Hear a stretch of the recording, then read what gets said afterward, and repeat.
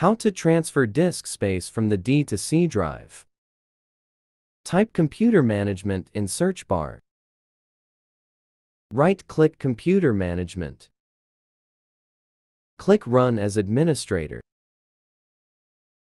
Click Disk Management. Right-click the D drive and select Extend Volume. Click Next on the Extend Volume wizard. Choose how much space you want to allocate to the C drive. Click Next to continue.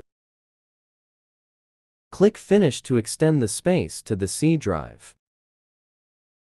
Fortunately, your Windows PC comes with a free tool called Disk Management that makes it simple to reallocate unused disk space to a drive that can use some extra room. Thanks for watching video.